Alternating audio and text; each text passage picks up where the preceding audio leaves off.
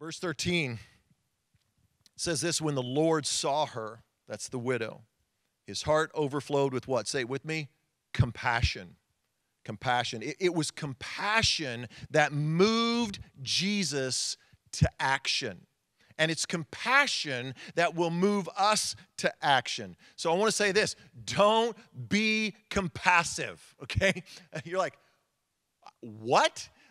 I just made that up. Brand new word, just coined it just a moment ago. Turn to somebody and tell them, don't be compassive. Work that into a conversation this week. Post it on social media. Don't be compassive, because if we get this worked up enough, maybe we could get it into the Webster's Dictionary by the end of the year. So, but what does that even mean? I mean, I made up the word. It's not even a word. Don't be what does compassive even mean? You know what compassive is? Compassive people are people who see the need, but they don't do anything. Like, they see the need, but they make the excuse. Like, oh man, I'd love to help, but I don't have time to stop. I got to get to a thing, and I'm really sorry, or man, my hands are full, or you know, I got this, and I don't have the resources. I don't have the time. I don't have the ability. I really wouldn't know what to. We make these excuses. Don't be compassive.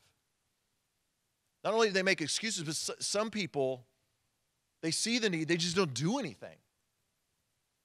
Because they don't really care, because they're so self-centered and so self-focused that they don't even really care about the needs. Or frankly, many people in the church today, man, are just indecisive and indifferent.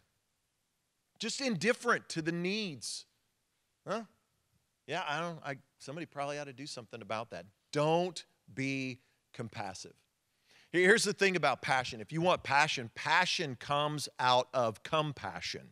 So if you want more passion, you got to have more compassion. So the more compassion you have, the more passionate you're going to be. And Jesus is saying, I want to move you from a passive observer to a passionate follower. And it was compassion and passion that moved Jesus to action.